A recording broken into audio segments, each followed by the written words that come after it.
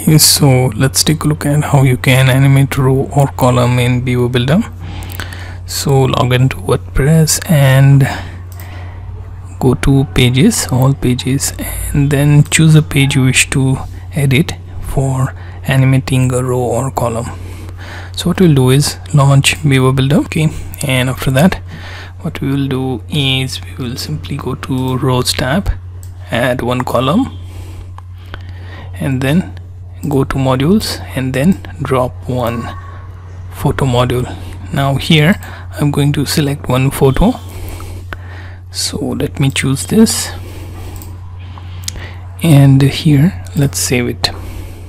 Now what we'll do is, this is the edit part for photo and this is edit part for our row. So click on row edit settings and then go to advanced. Now here you have to find animation.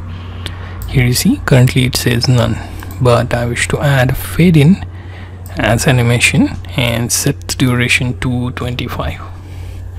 Save this. Now let's click on done and publish, and here you see fade in animation is added.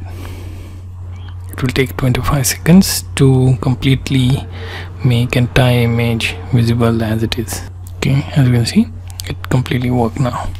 Now you get the idea how to add animation of different type to your row or column, and you can add element that you wish to animate with specific animation type.